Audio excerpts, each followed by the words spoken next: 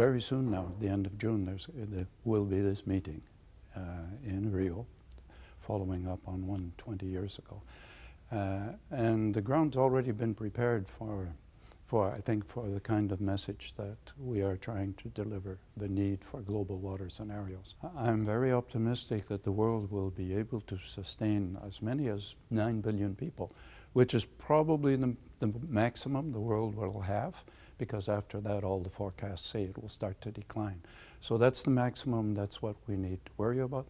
I believe that we already have identified more than enough ways to have a planet that will support them, and at the same time we'll be able to do it so that we manage to do it with our scarce water resources and at the same time protecting the environment. I think that there are planetary boundaries. Some of them have already been exceeded. For example, the planetary boundary for the management of nitrogen, because in order to produce our food in the last few decades, we've been manufacturing more and more nitrogen. It's not natural in the environment. It's there now, and more is there now than the environment is used to having. So we have exceeded that.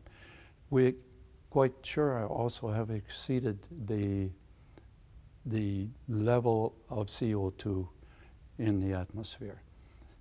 We know that we've already passed it. We now know we can't even achieve this objective of 2 degrees of warming. The Anthropocene is a new world.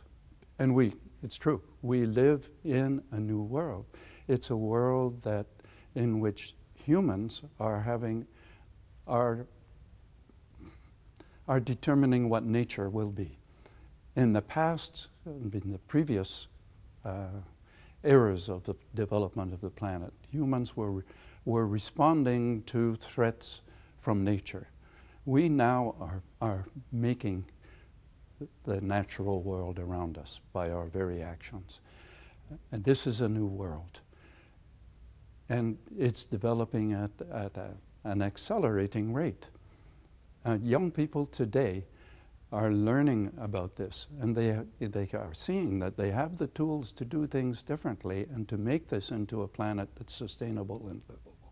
That's why I'm optimistic, because we're going to be able to change it. We have to understand that the kind of impact that we're having on our planet, and we have to change our behavior towards each other, because if we want to have equitable solutions, we're going to have to recognize that today's situation is far from equitable, and that over the last couple of decades it's become even worse, with more and more people living in poverty and fewer people living but becoming more and more rich.